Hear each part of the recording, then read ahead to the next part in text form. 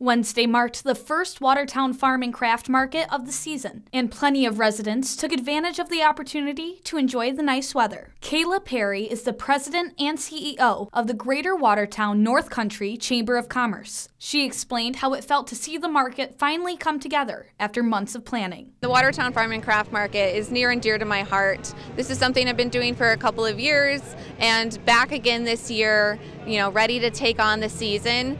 Just see some new vendors coming in. We've got about a dozen new vendors, 50 vendors in total, and to really see the people in the community come out, it just makes it all worth it. One of those vendors was Sherry Simmons from Simmons Farm. This year will be the 14th year in a row that the farm has attended the weekly market. Simmons said she was excited to kick off another season.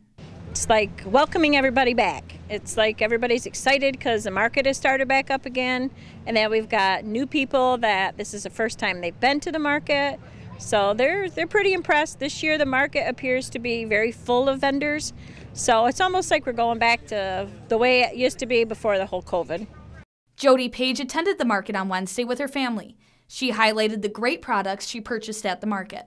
Every Wednesday we look so forward to coming up through here, and getting the popcorn. I've got a couple succulents and some jam, all the good homemade stuff.